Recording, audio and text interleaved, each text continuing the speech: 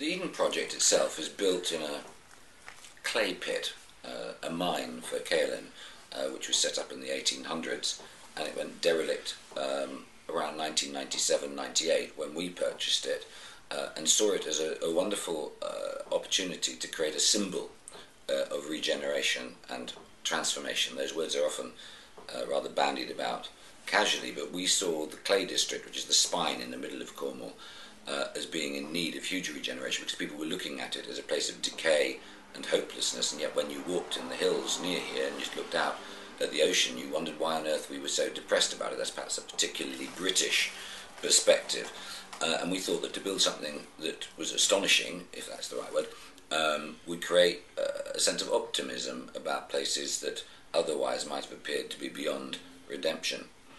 So for us the first stage was to take this place and create life, and we began with the biggest earth-making contract in history. We made nearly 90,000 tonnes of soil using China clay waste and all the various composts that come from a whole range of food and production processes, about 7 or 8 different recipes for the different roots of plants that we were growing. Then we wanted to show how clever human beings could be, because I think one of the things we often forget is we're a clever little species, Homo sap. And one of the great things about sustainability we forget is that, okay, you might like to come at it as if the world's going to hell in a handcart.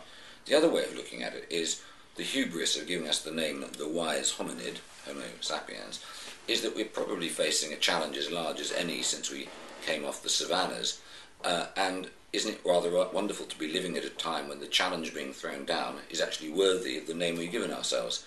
And I think it's a very hopeful position to be in. So the second main driver for us was to see whether we could build these huge conservatories here in a way that was totally fit for purpose, that as opposed to being a monument to the vanity of architects, really did give plants the very best chance and use the minimum amount of energy. In fact, our big conservatories use less energy than our domestic greenhouses with which we propagate plants off-site. They're fantastically efficient. We only heat them for 2.5 to 3 months a year. And the third thing was to explore new forms of management. I mean, we're all the senior team here are predominantly of a commercial, coming from a commercial background, but with a sort of ethical heartbeat, if that isn't to claim too much.